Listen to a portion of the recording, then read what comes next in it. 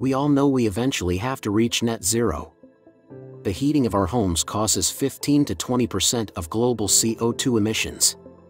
Decarbonization of this demand is therefore an essential part of the energy transition.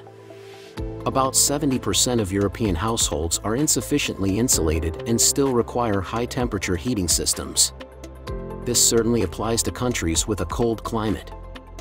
Full electrification requires enormous investments from homeowners, grid operators, and governments.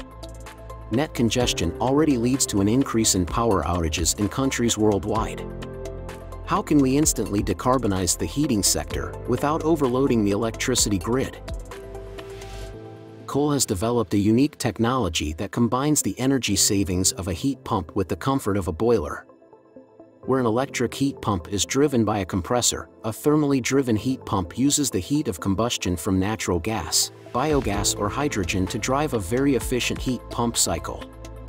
This cycle is based on adsorption with activated carbon and does not use any polluting refrigerants.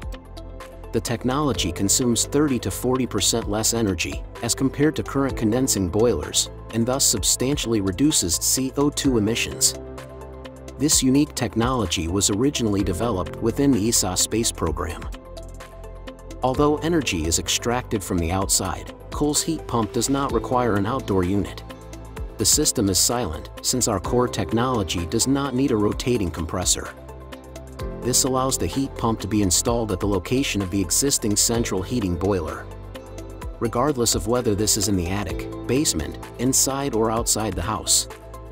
With virtually the same electricity costs as a boiler, your gas, biogas or hydrogen consumption will immediately drop by 30 to 40%.